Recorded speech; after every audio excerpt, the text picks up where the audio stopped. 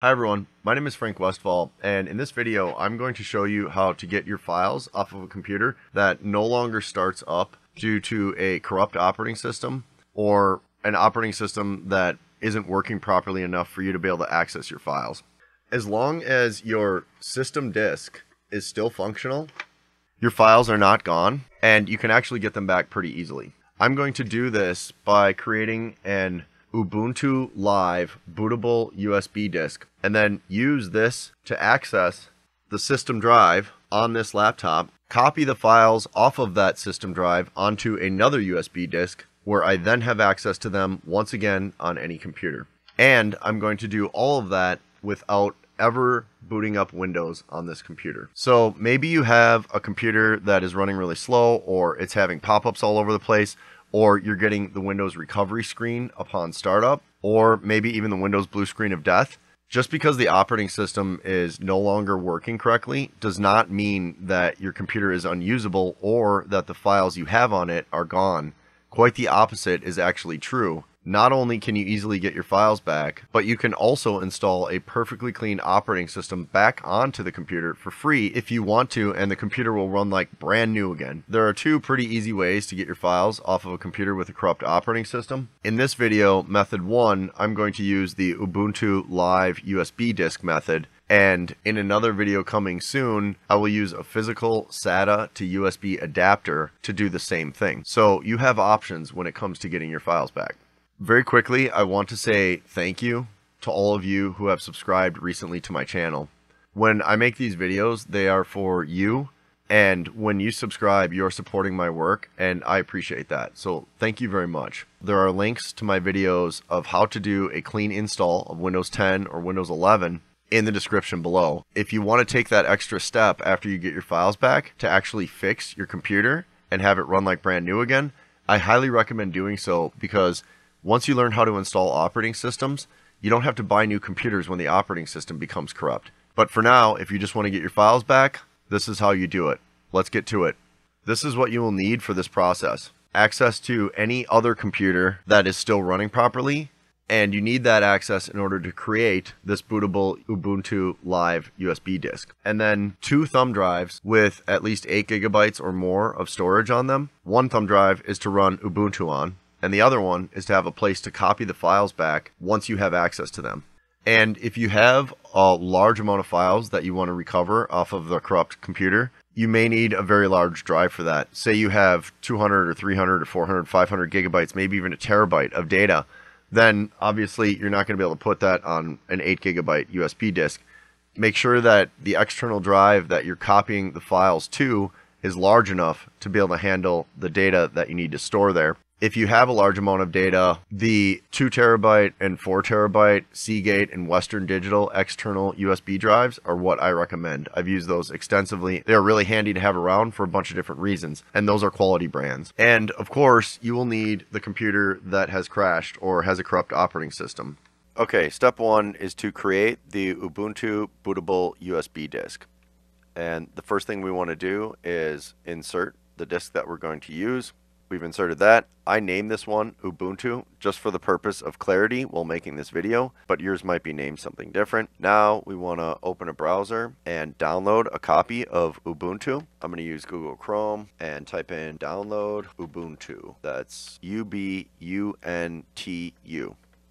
And go to Get Ubuntu Download, and make sure you're going to ubuntu.com. You always want to check the domain of the website you're going to. We want to go directly to the creators or the manufacturers or the owners of the software. And we're going to do download Ubuntu Desktop. This is the latest version. That's the one we're going to grab. And the download has started. That can take a while to download because it's 4.6 gigabytes.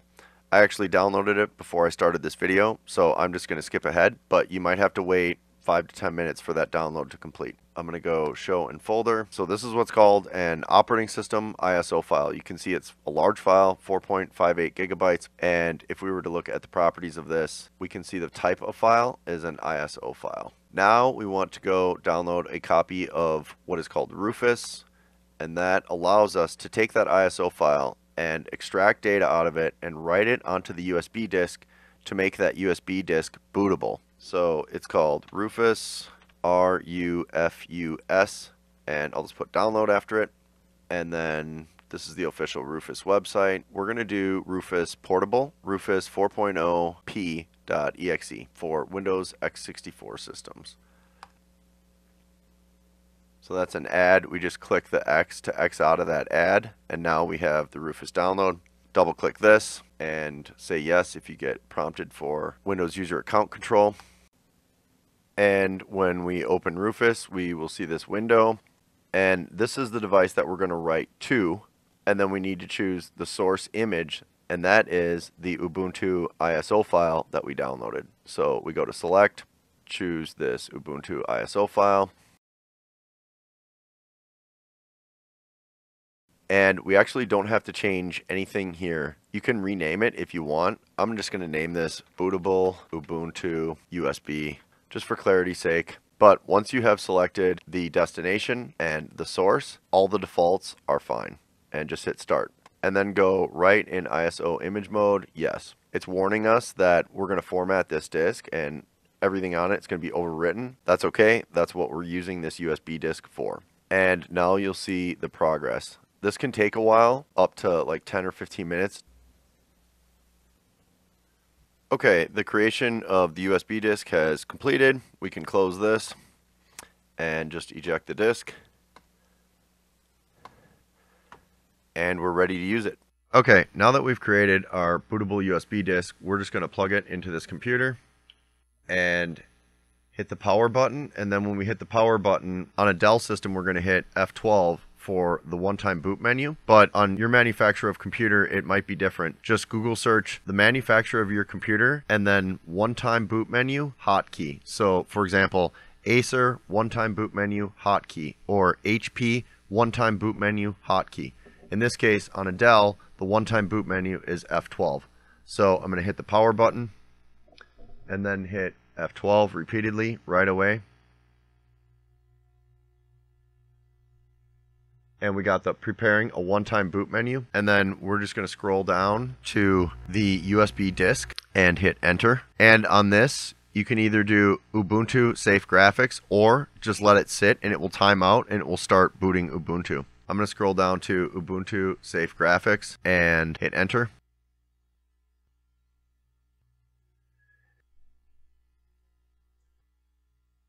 And here we want to go try Ubuntu.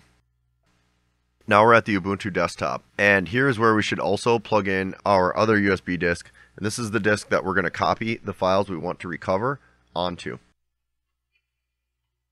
And you can see it acknowledged that I plugged in a different USB disk. That's just the name of my USB disk. Your USB disk could be named anything. The name is irrelevant. Now we want to find the files that we were accessing on our Windows version that became corrupt, and we want to copy them to this new disk.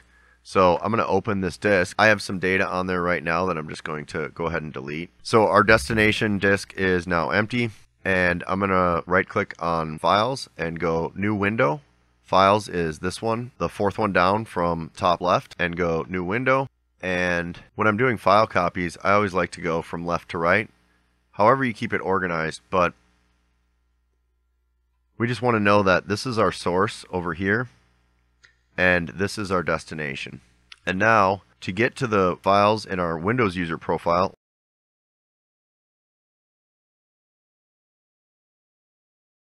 we can see the actual physical disk. And we're looking at it now from a different angle. We're seeing the same disk, but we're looking at it from a different angle. And we can click into it. This is all what you would see on your C drive if you were running Windows right now. It's the exact same files, exact same data. Most people have their data under their Windows user profile, which is here, users. I'm going to go into my Windows user profile and grab some data that I want to copy off. Keep in mind that you might have data just at the root of your C drive. So if we take a step back again, this is what would have been considered the C drive in Windows, and it's considered the root in Linux. We click into it. I actually have some Hyper-V virtual machines at the root of my C drive, and maybe I want those. In this case, I don't. They were just for the purpose of making a video, so I'm not going to copy them off.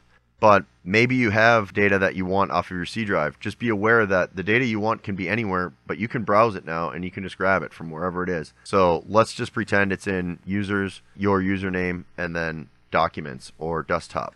We'll click into that. My username, but in this case it would be your username.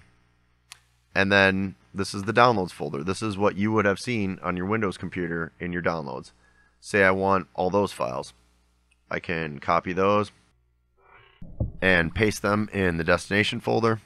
Maybe I wanted to get some files from my desktop. So I could go over here, add that to the destination folder. And let's say I had something in documents as well. I don't actually have any data in here, but I have a couple folders, so I'm going to grab those. Select them all. Control A will allow you to select all files, by the way. Copy.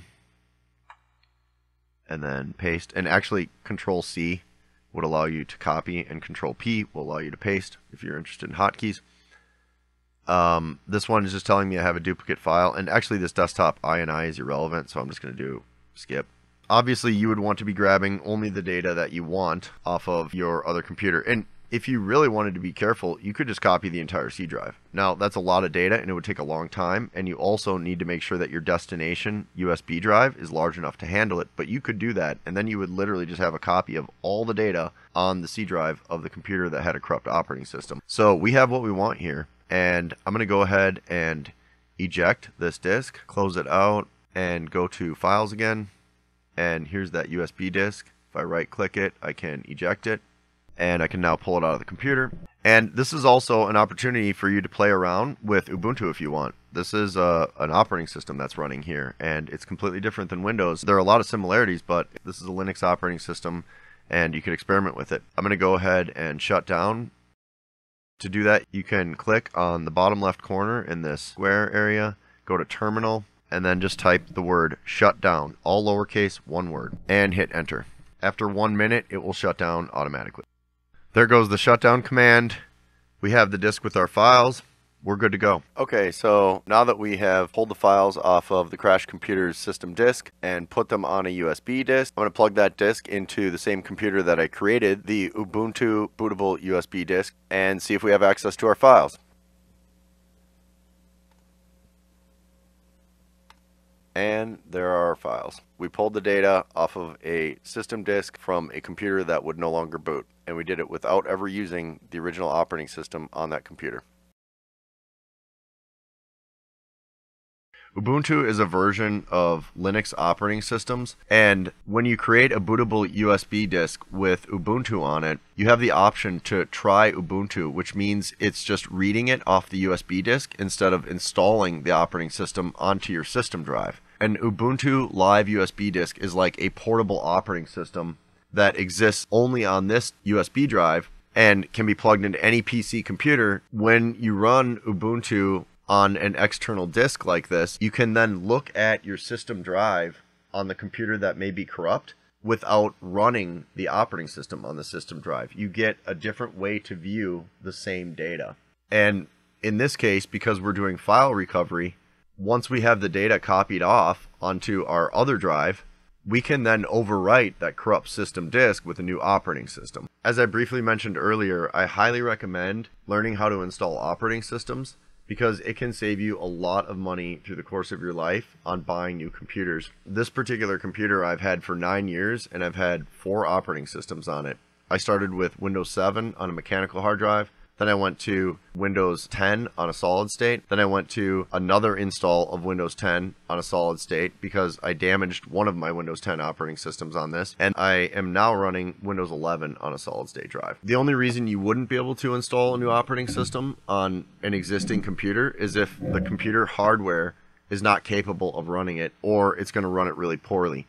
Like, say for example, if this thing only had 4 gigs of RAM or 2 gigs of RAM and like maybe an i3 processor, I wouldn't attempt to run Windows 11 on it. But if you have good specs on the computer, then you can run modern operating systems on them for a long time, even though the hardware is old. This particular one has a quad-core i7 and 8 gigs of RAM in it right now and a solid-state drive. It runs Windows 11 perfect. So very often you can use your existing hardware to run the most current software. And that saves you a bunch of money because you don't have to go buy a new physical computer. And one last thing. Many other users have found my Google Drive video very helpful. Using Google Drive will allow you to avoid losing access to your files to begin with. And it is by far the easiest way to not only synchronize your data across multiple devices where you see the same data on all devices, but also to have a backup of your files. So if something like this happens where you can't boot your computer, you don't even have to do this method because you can just go to Google Drive online and pull your files off. I have a link to that video in the description below.